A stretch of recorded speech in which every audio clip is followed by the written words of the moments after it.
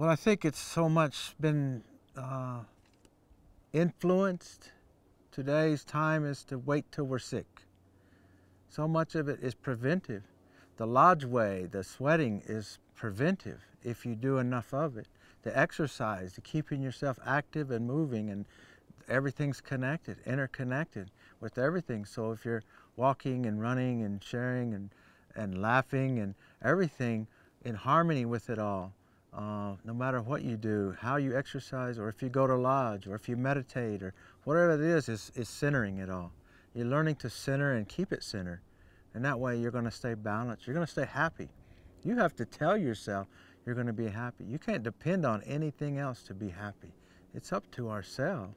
Another person can't make me happy or healthy. I have to do it myself. I have to be what I need to be, and I need to think and feel, know, and be in spirit with it all.